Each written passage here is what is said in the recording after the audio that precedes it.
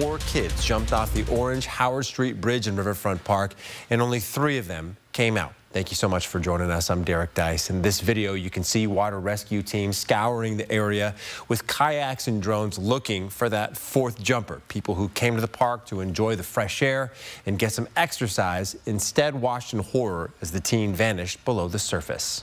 And everyone could see it. I said, somebody needs to get in. There he is, there he is, there he is. He was going up and down, up and down. And Bronte Saratsky is live at the scene now. And Bronte, what have you learned about the moments that led up to this terrible accident? Well, Derek, it's heartbreaking. That's the only way to describe this. What was meant to be just a quick dip in the Spokane River ended in tragedy.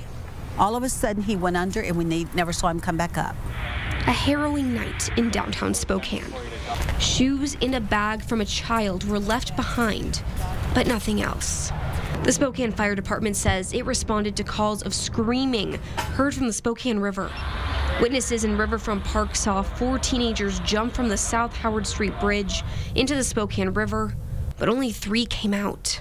One stayed in and never surfaced. Once emergency crews reached the child, they determined they had been underwater for nearly an hour. But I mean, when you get this cold of water, it can take over. It can essentially kind of freeze your muscles. You can panic, that it's hard to breathe.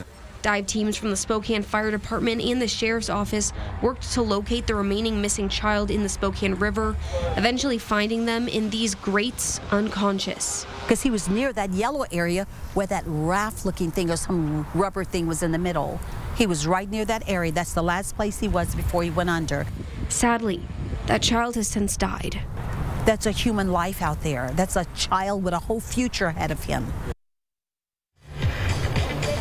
Now, we do not have any additional details about this victim. Those will come from the medical examiner's office at a later date. Reporting live in Spokane, Bronte Saratsky for News Now.